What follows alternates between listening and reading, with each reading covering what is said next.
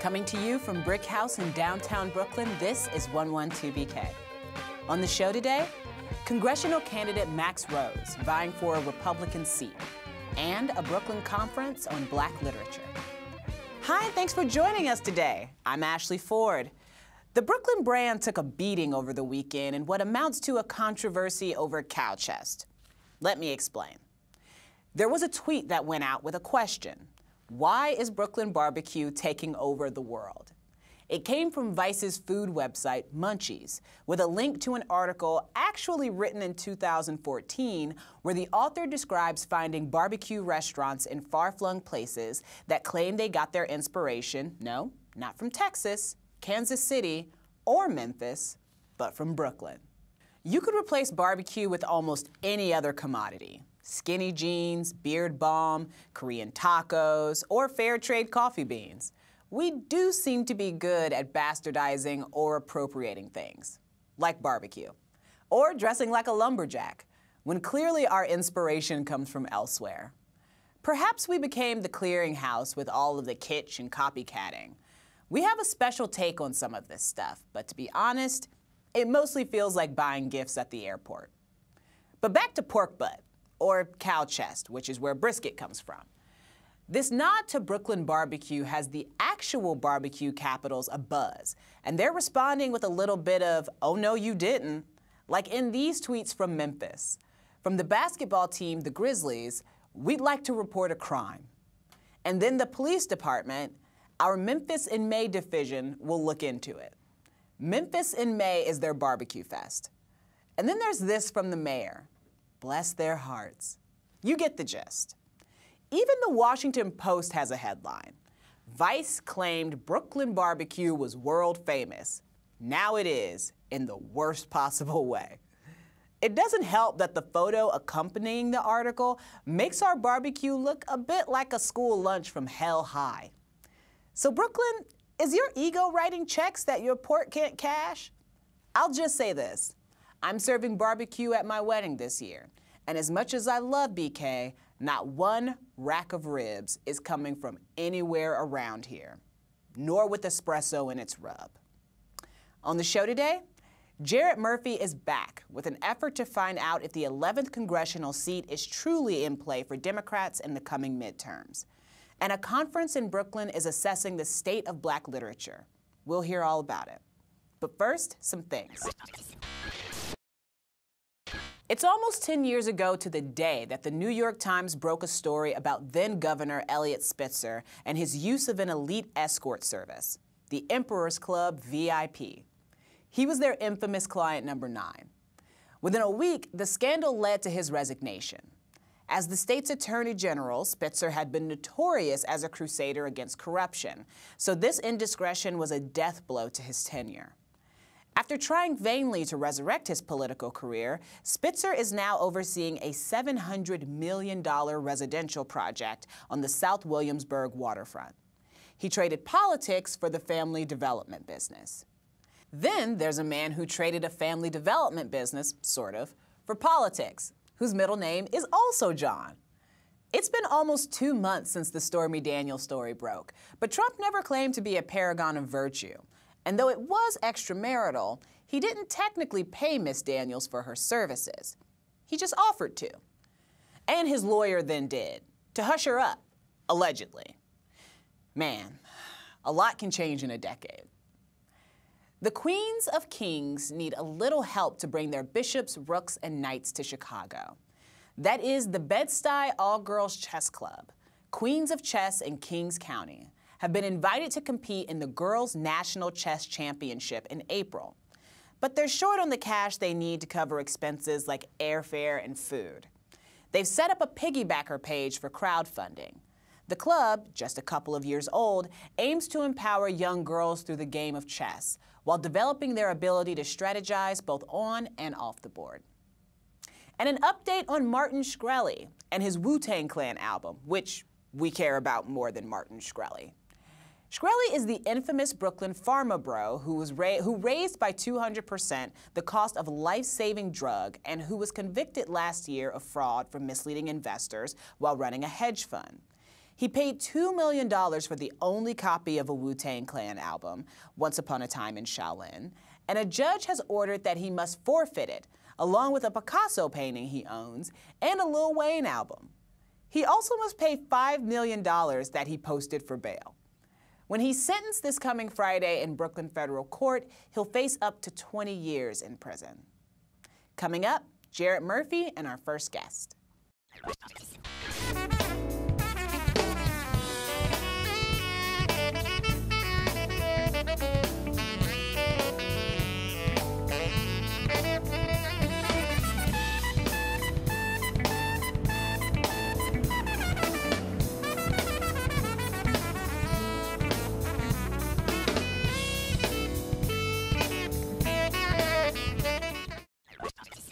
U.S. congressional races in New York City tend to be sleepy affairs. Democrats dominate voter registration in most districts, so the general election is usually no contest.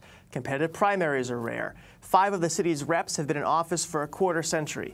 The exception is the 11th district, which covers Staten Island and Bay Ridge, Bath Beach, Dyker Heights, and parts of Bensonhurst here in Brooklyn. In the past decade, a Republican incumbent was undone by scandal. The Democrat who replaced him lasted just 1 term.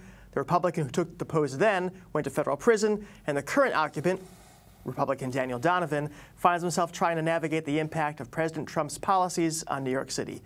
Now, some Democrats think they have a shot at taking the office this year in the national push to flip the House blue. Leading that charge is Democrat Max Rose, who joins us now. Max, thanks so much for coming on the show. Thank you so much for Give us the having me. elevator pitch when you meet an old lady on the street in Staten Island. Who are you and why are you running for Congress? Sure. So my name is Max Rose, as you well know, and I'm the first post-9/11 combat veteran to run for office in New York City history.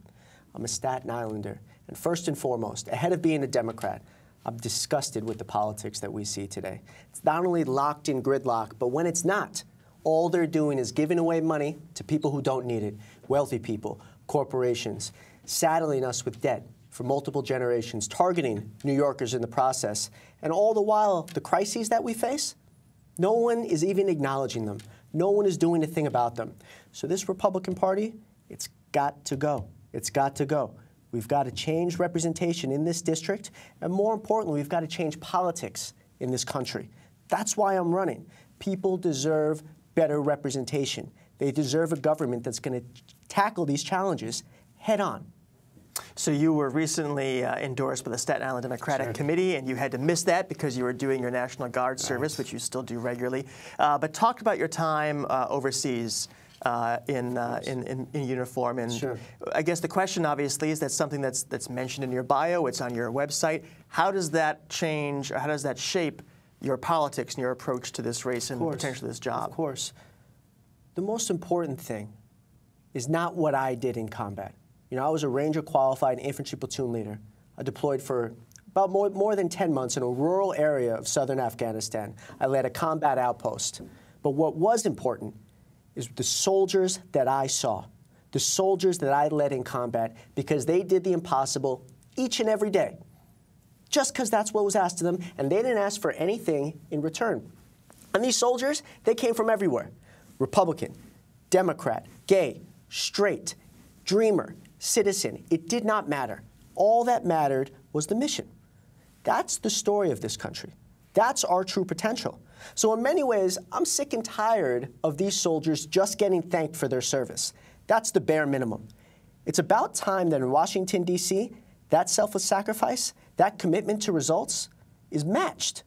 But a very interesting thing happened to me when my vehicle hit an IED in Afghanistan. First and foremost, my soldiers sprung to action. They did everything right. They called up a 9-line medevac. They got me out of there. But a very interesting thing happened to me when I was lying in a hospital bed. 2-star general comes up to me and he says, "Son, 5 years ago, you'd be dead." Now, what he was referring to was the double V-hole underneath my Stryker, which pushed the explosion away from its core. 2 years prior to that, Strykers were called Kevlar coffins. Well, Congress finally got their act together. They put partisanship aside, and they dedicated themselves just to saving soldiers' lives. They put the necessary resources towards the problem, and that program, the double V-hole, went from design to implementation in roughly a year. This district that you're seeking to represent, it actually has a Democratic majority. It does. They outnumber Republicans like 3-2, but it has this reputation, this history as being a red district in the city. Why is that? You know, it's interesting. It's an interesting question because roughly the registration ratio is 5-3, Democrat to Republican. Furthermore, there's just as many locally elected Democrats as locally elected Republicans. I think what the issue is first and foremost is that there's a trust barrier. National Democrats are not trusted. They're viewed as elitist. They're viewed as saying one thing in one room and another thing in another room. And you know what? That's supported by some elements of our history. Things like the carried interest loophole being propped up by both political parties. Also, people have lost faith in the federal government's ability to accomplish anything. So here the Democratic Party is saying, I want the federal government to get things done. And many people, Democrats and Republicans alike, don't think the federal government can accomplish what it once did. They are so deeply nostalgic for the Interstate Highway Act, so deeply nostalgic for the Apollo project. They want to see that yet again. That's why I go back to that story of when my vehicle hit the IED, because government is capable of so much more. That's the story of this country, confronting challenges head on and overcoming them. So the Democratic Party has got to think big again. The Democratic Party has got to go back to being Democrats again, and we've got to earn voters' trust again. That's a big part of my campaign. Once we accomplish that, we're going to win in a landslide, because the Democratic policies on its face, pro-union, pro-sustainable economic growth, pro-middle class, that has a lot of support on Staten Island and southern Brooklyn. But the Democratic Party has firmly got to be behind those policies. Let's talk about the Republicans you might face in the race. Former Congressman Michael Grimm is challenging the incumbent Daniel Donovan in a Republican primary that will take place most likely in June. Right now, you don't face a primary opponent, but you potentially could. Does your race change depending on who is on the Republican side? Dan Donovan is the incumbent. Is he the same as Michael Grimm? Is he the same as Donald Trump? What is his record like? Sure. So those two are going to fight it out. And they have a vicious primary, and we have no idea who's going to win this. And there's also the potential that this could be a three-way race, with one person on the conservative line and another on the Republican. Let's first talk, though, about how these two are exactly the same. They both had a chance to change Washington, D.C. Michael Grimm was a congressman for 4 years. Dan Donovan has been one for just over 3. They both take significant amounts of corporate PAC money. I have said that I am not taking 1 cent of corporate PAC money, not just during this race, but for the duration of my political career in Congress. The duration. Both of them will say one thing in district, and then they'll go back to Washington, D.C., and they'll listen to their lobbyists, they'll listen to their corporate PAC donors, and they'll act accordingly. They'll do everything to preserve corporate tax loopholes. They'll do everything to give money away to rich people and not to invest in our future. They haven't done a thing to achieve a generation-long infrastructure project. It's just rhetoric about the opioid epidemic. We need a dedication of resources. We need a real plan, and we need leadership.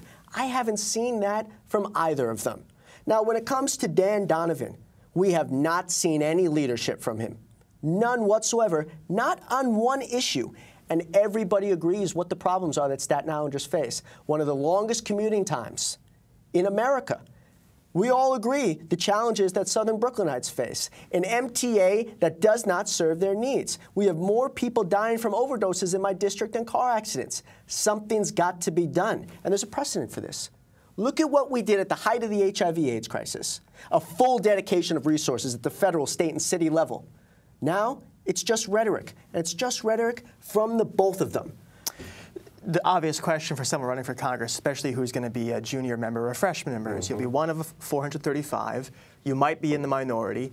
Some of the issues you've just talked about, MTA is a state and a local issue. The feds don't have any direct oversight over that. How will you actually make a difference, especially changing what seems like you're talking about, the culture of Washington? That's a big target. Sure. There is no reason why we cannot have some level of bipartisan support for things like a generation-long infrastructure project. There are 6 million jobs today that we cannot fill because we don't have the trained workers to fill them. So when you talk about a generation-long infrastructure project, it's not just making our roads and our bridges the envy of the world like they once were. But we could talk about a truly transformative smart grid system. We could talk about training programs and apprenticeship programs that push skilled workers into the private sector. The federal government can play an active role in that. Let's also talk about gun reform, though. This is an issue that's front and center right now. Everybody wants something done. 80, 90% of Americans. When I go to Congress as someone who carried an AR-15 or the military variant in combat, I know that weapon intimately, and I can say resoundingly on day one that it should never be sold in America. Never, but that's just the beginning. We need comprehensive background checks. This is something, both of those points that I just made, to say nothing of investing truly in countering the opioid epidemic so we don't lose one more person to an overdose.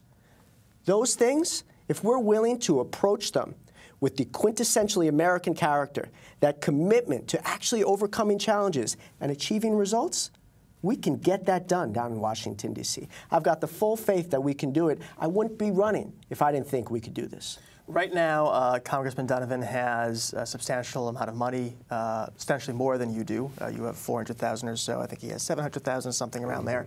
Do you need the support of the National Party to come in and look at this and say, this is a seat we can flip? And what will it take for you to convince people that you have an actual shot at this? Sure. So in the 6 months that I have been in this race, I've outraised Dan Donovan in that 6 months. And he's going to be shocked by what we report next quarter. So there's no doubt that we're going to raise more than Dan Donovan or Michael Grimm. But you can't buy this race. That's important to note. If you don't have a message that resonates, if there's not a campaign with a narrative that resonates, and if you don't have the energy to be out there early in the morning, late at night, then no amount of money is going to win this thing. So I'm confident we have all those things, and then we're going to raise the resources needed to push that message out. Now, when it comes to national Democrats, they're not going to win this race either. They can only lose it. Time and again, they come into this race with their high-powered consultants and absolutely no knowledge of what's going on, and they run a cookie-cutter race, and it fails time and again. I have said over and over again that any type of DCCC red to blue designation and $3 will get you on the subway. Nothing more. So this is a locally run race with local support.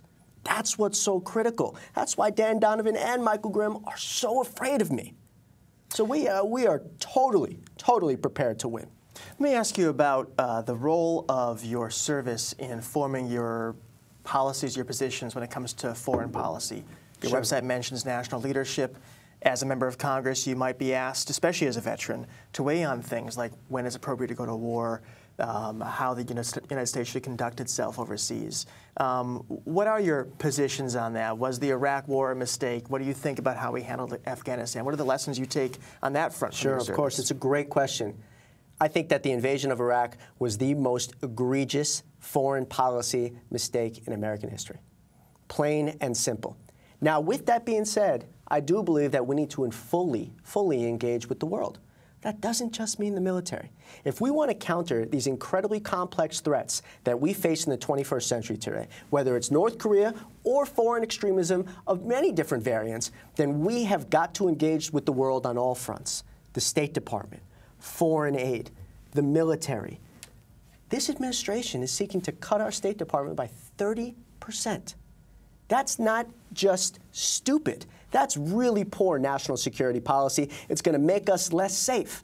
So when I deployed to Afghanistan, I saw firsthand that if we want to truly establish stability, if we want to protect ourselves both overseas and here at home, it's not always a bullet that's going to do it. You've got to engage with people. You have to earn their trust. You have to go with everything that you have, to include agents of economic development and the State Department. It's all so vitally important. So that's what the 21st century national security policy of the United States needs to look like. This is not the time for isolationism. It's also not the time for overt military engagements that are counterintuitive in nature. Max Rose will be inviting Mr. Grimm and Donovan on the show. And you have a long race ahead of you. I'm sure we'll having you back as well. But thanks very much for coming on. Thank you so much again. Thank you.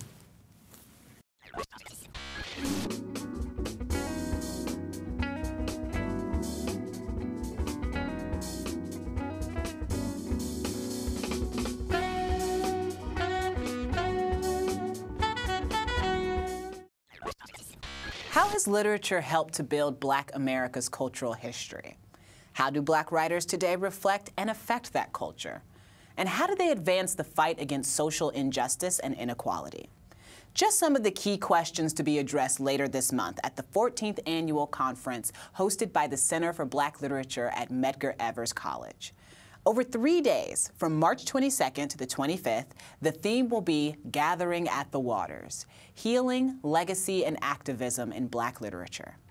And here with more are Clarence Reynolds, the center's director. Thanks for coming on 112BK. Thank you so much for having me. And Keisha-Gaye Anderson, an author. Great to have you here, Keisha. Great to be here. So can we just start really quickly? You guys, I'm feeling really bad because I didn't know a whole lot about this conference before it came on my radar for the show. So I was wondering, can you just tell me a little bit about the National Black Writers Conference? What's the vision and the theme for this year, Clarence? Well, the National Black Writers Conference began, the first one was in 1986. It was founded by John Oliver Killens. And the theme then, or the purpose of the conference then, was to establish a dialogue about the responsibility of black writers. The social responsibility of black writers. This year's conference picks up on that social responsibility again for black writers.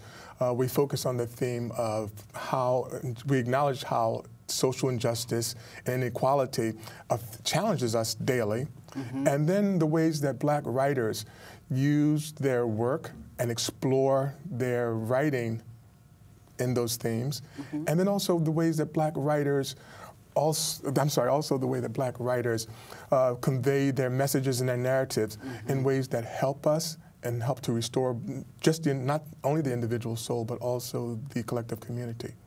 And how do you feel about that, Keisha? As a writer, I know that there are quite a few black writers right now who definitely feel like, wow, this is really our time to say something important. And maybe it's not on the nose political, but we have to tell stories right now that sort of reflect our feelings about what the culture is giving us, or at least what the country is giving us at this point. How does that work for you in your art making? Well, I think certainly we stand on a very long tradition of black writers doing this. And I think the difference now is the technology, social media, is connecting us and making us aware of more things than we were before. But we stand on the shoulders of a lot of people who have put in a whole lot of work before they could let many, many people know what they were saying. And I do feel now we're interrogating certain issues. There's a comfortability about discussing things openly that perhaps we were more measured about, just given the time and historical context of where we were politically. It's a great time to be writing. I think so too. Clarence, one of the things that struck me immediately is the term or the phrase gathering at the waters. For me, you know, raised Baptist, you know, I tell people all the time, you know, I'm not necessarily practicing, but I'm definitely culturally Baptist. Right.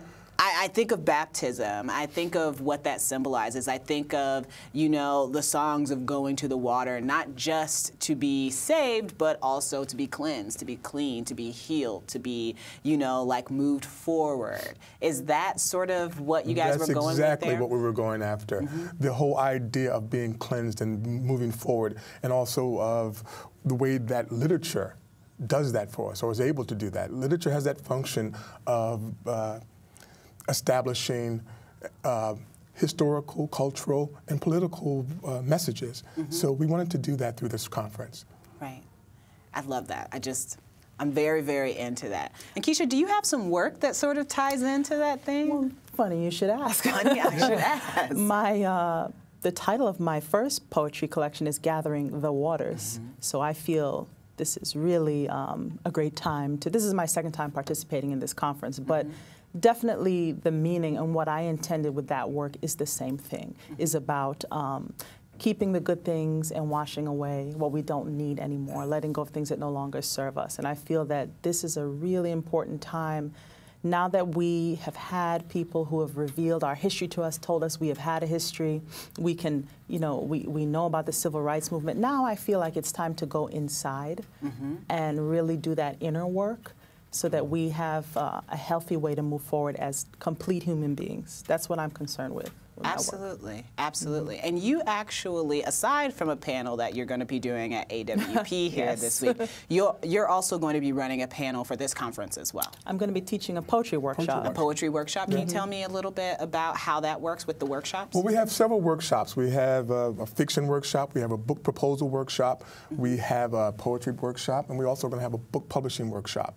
The workshops are designed to give writers who, I would say, up-and-coming writers, ideas of what some of the challenges are that they may have in terms of like finding an agent, what their book or their poem may entail. And the workshops will help you develop those sorts of things that are necessary to move your book project forward. So we're happy to have Keisha do the poetry workshop once again. She's done one once with us before. And we have several wonderful writers who are going to be handling the fiction workshops.